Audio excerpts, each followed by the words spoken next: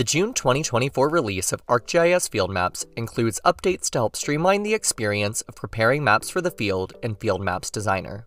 Let's take a look. When viewing the Maps page, you can now filter maps by folders within your ArcGIS organization. This is helpful for viewing maps relevant to a specific project.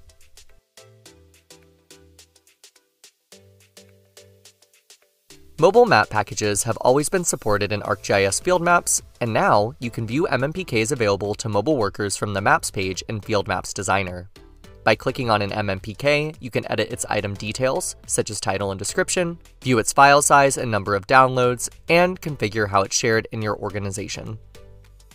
Each map card on the Maps page now includes a capability label to help you quickly identify whether the map is enabled for editing, read-only, or if it's a mobile map package. The capability is also listed on the overview page for each map. While configuring the map, you may need to make edits that must be done in Map Viewer, such as configuring the pop-up or changing feature symbology. The new Open button allows you to open Map Viewer from any page in Field Maps Designer. You can also open Map Viewer Classic and the Item Details page. Map Viewer opens as a window within Field Maps Designer. From here, you can edit the map, save it, and return to configuring your map for the field.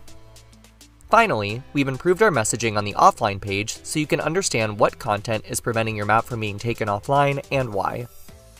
If an item is unable to be taken offline, an error message or warning is presented along with an action you can take to resolve the issue.